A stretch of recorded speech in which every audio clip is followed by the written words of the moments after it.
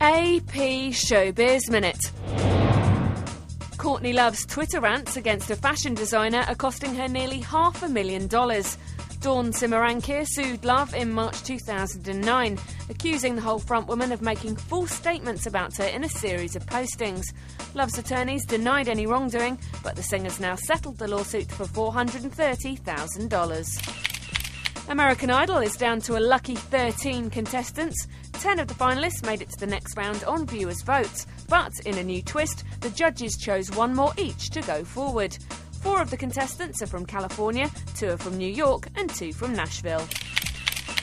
Carey says she was unaware that she was booked to perform a concert linked to Gaddafi's clan, and she's embarrassed about it. The pop star joins Beyoncé and Nelly Furtado on a list of entertainers who were paid huge fees to give private concerts for members of the family.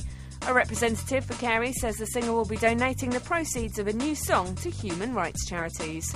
This is Hilary Fox with AP ShowBiz Minute.